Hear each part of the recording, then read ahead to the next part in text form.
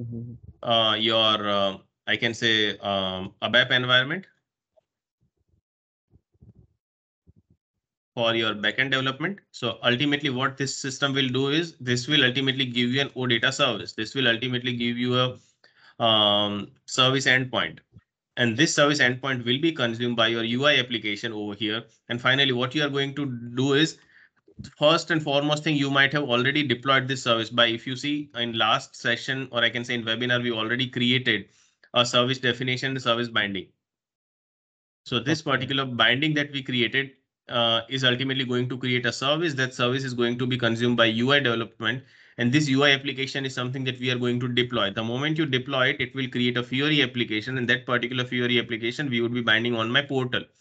So your end user, from your end user's perspective, what all thing he'll have, your end user is not required to install your Eclipse. He is not required to install BS. All he is required to know is the URL for your Launchpad, or I can say portal, cloud portal. You can you might also have seen a Launchpad, right? So on the Launchpad, a tile will get created, and a tile will be nothing but your UI application, which will internally connect to this. So at end of the day, for your end user, the only thing that is going to change is from your SAP GUI, he'll move to the SAP Fiori. That's all. In backend, whatever technology. Yeah, definitely. He is not worried about any code. UI related code. I mean, to consume this. So first, our initial focus will be to ultimately understand the RAP, all its architecture. We would be generating and working with the application in a preview mode. So this will be our initial focus. Somewhere towards the end of the session, I guess towards the end, I'll help you connect the end to end over here, where we would be creating a simplest application by consuming the OData service that we created. And there you would be able to see our first application getting deployed and available on the Launchpad. So that will be somewhere towards the end. But yeah, to answer your question, yes, we'll be doing it. So what you're saying is that going forward, most of the ABAP development would be targeted towards an OData service. We have to do the backend development, and there will be an OData service, and then the UI people will look at the OData service and do whatever they want to do. Yeah, in a way, yes. Another thing will be using the RAP-based development. If you see, you are ultimately getting converted to a full stack. In a way, if you see, because if you see, I think you guys remember, I guess most of you were there while we did this particular development. I'll just open this. It would ultimately allow me to just log in once.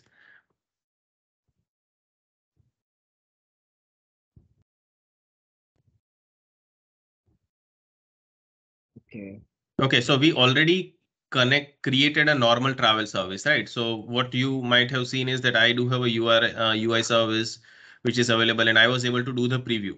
Though I did not write any sort of a UI code, but your UI preview was available. But if you just go over here, if you just do the application preview,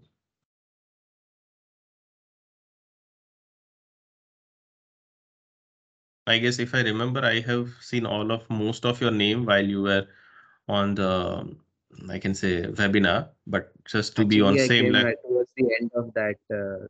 No issues. I'll just ultimately there are only two objects. Just to make it simple, I had kept only a couple of objects over there. Okay, so if you see, we consumed a table called travel table. Okay, we created a route view entity, and this was my interface view. Purpose was for a reusable aspect, post which we created a consumption view. This is going to be my front face, using which my OData service gets created. And it will always be a projection view. So if you see over here you would see that as select from, but on the last view, which is a C view, consumption view, you will never see as select. You will always see as projection, because it's a projection view. And here, for us to get the transactional behavior, you have to specify provider contract transactional query. This is something that we will be using further.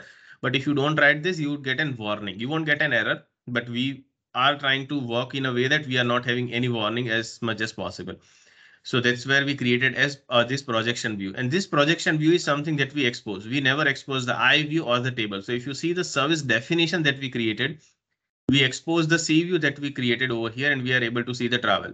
Now over here, we consume this service definition that we created a service binding over here. And as you can see, this service URL will ultimately show me the metadata. So if I just go over here, metadata over here, you will see that, okay, I do have an entity called travel type, which is having a primary key called travel ID. How it is defining that? Because we specified this travel ID as a key over here, and the rest of the property, whatever we specified, we are able to see the OData service over here. As we created the service binding within OData 2.0, we are able to see the entity over here with the same name. Okay. Now, what we did is we never ask any UI developer to do anything over here, right? We are able to see a plain application. But if you see, if I just go over here and I say that I want to create some sort of a column over here, from the backend side, you would be developing a, I can say, set of columns and everything you need. So for example, you would say UI.line item. So we'll be seeing all these annotations, what all things are required. So if you see, there is a CDS view. So for most of you, or let's just say for the one who have not worked on CDS that extensively, SAP is giving a set of libraries in CDS in the term of annotations. So these for access control authorization, these for end user. Same way for UI designing, there are annotation which are coming with a namespace. So anything starts with @ is annotation. You are saying UI and I want to create a column. There comes the annotation called line item. You will say position and you would be defining that this should be available on my first one. Then why did I specify 10? Because it does not specify the position as in like at what position it will be. Should it be at the 10th position? No. When I say 10 and when I say, for example, 20 over here, okay, it means that this particular position is greater than this. It means if I do have 10, 20, but here I do have, for example, 5. Then it will sort it ascending and it would say that customer ID should be available first, then the travel ID and then the agency ID. So this is just sequencing based on the ascending order in order for us to give the option. Tomorrow, for example, I have write 10 to 1000 UI line item and I want to add one more column internally. Okay, then will I have a option to add a column in between or do I have to do a rearrangement? So if you would have write 1, 2, 3, then you would be stuck. I cannot add any column in between, but here I do have option of adding 10 columns in between. That's why SAP always says give the numbers in form of a multiple of 10. So here I just wrote it like this. And here, if you see, I'll just add only this column. For example, these are the column which I'm not showing by default. The moment I activate this, I don't have any UI developer or any UI project created separately. But as I wrote UI annotation over here, if I just go back and I just start refreshing this, as you can see, system just generated those 5 columns for me. Even without me asking the system to do that, system is allowing me to ultimately create those columns. If I just go one more level up, okay. If I just say that I want to have a couple of more fields. So for example, I want to give some sort of filters. I'll just say selection field, position 10. Position 20, just 2. Okay. And it will create the filters as well. Now, how it will be advantageous? So it means you are doing the UI designing on your side. Definitely, I cannot hand over this URL to my end user. But while you're, if you see, I just started getting two filters as well. The moment I say activate, the moment I say go, I am getting this. Now, if I just say that I want to get the record which are on a particular date, I can filter that as well and it will work. So for example, if I just say it's equal to 5th of November only, for example.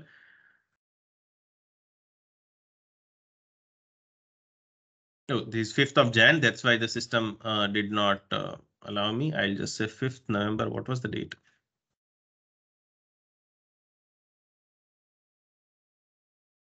5th November 2022 it was. Okay.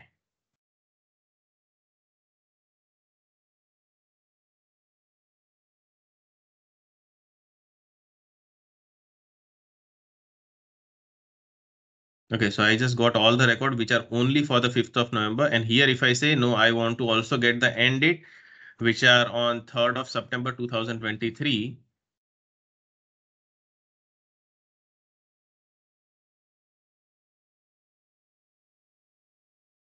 Okay, here I only get the record which are relevant. Now, how the system is doing this?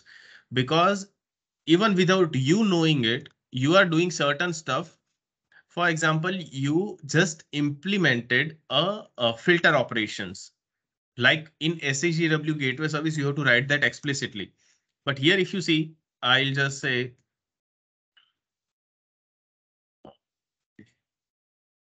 inspect. Okay.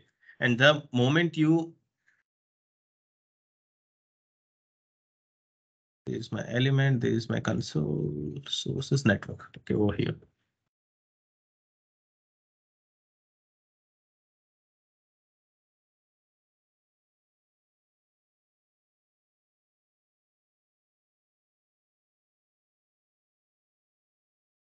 Now here, if I just go over here, yes, it is just some sort of a screen size.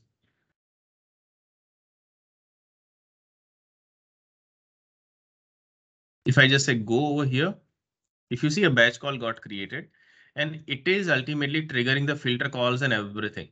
Okay, I'll just go here and say, oh, I just opened one. So I just trigger a query call. I'll just trigger a read call. I'll just go back. I was willing to click on this go.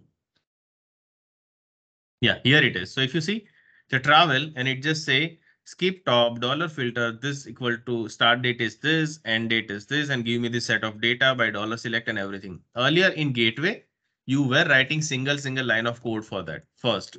Second, here, the moment you are doing this, your system uh, creates those columns by default. So now going forward, while your UI developer is asking you like, I want to create a UI application, please provide me the OData endpoint. You will provide him this.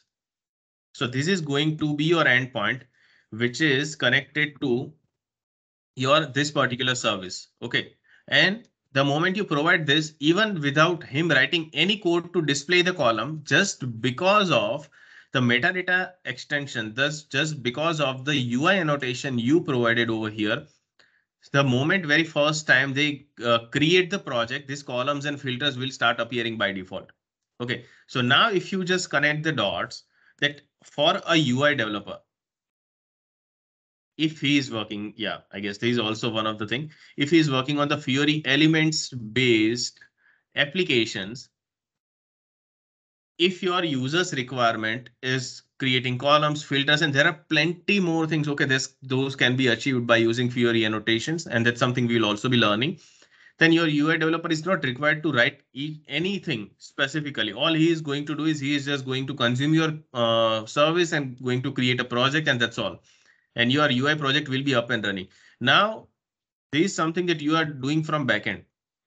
You enrich it with a UI annotation.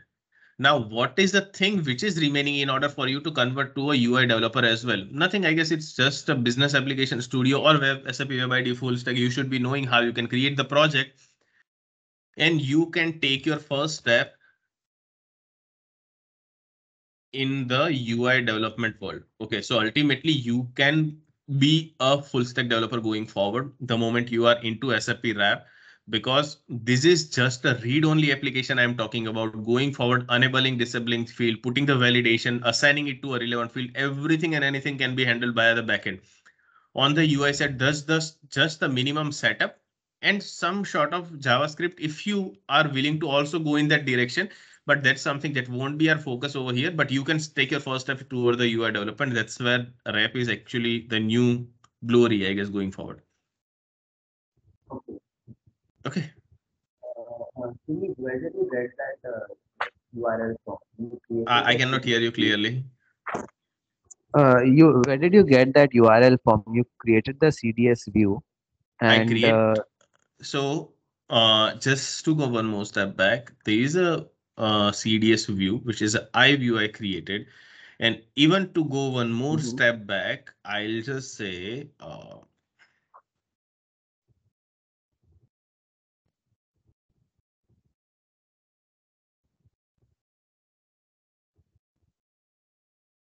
That's all I guess that's all where everything just started, right? Right. So this is where everything just started from.